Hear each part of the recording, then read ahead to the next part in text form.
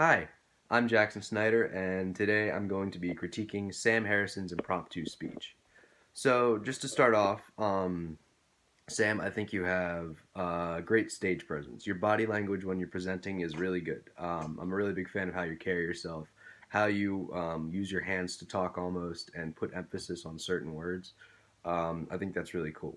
Secondly, I think your pacing of your speeches are really good. You talk at a certain speed that's very concise and very understandable, just to everybody in the room. I think that's a really positive thing for you that you do.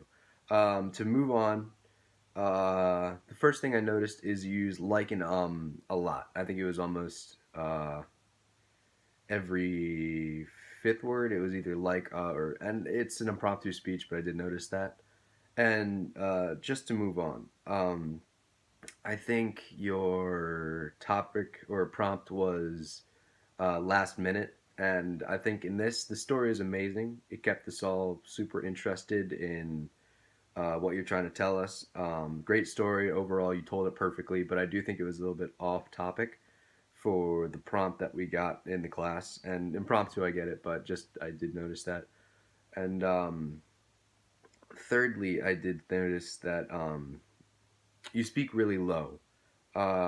So I noticed that like on certain words you drop down, but all throughout you were just kind of a little bit lower. And I think if you projected yourself a little bit more while you were speaking, it would add on how good of a storyteller you were. Just the extra clarity would be really good.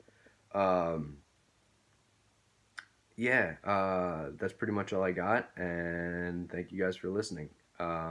Sam, your great speech. I want you to keep working on it. Good job.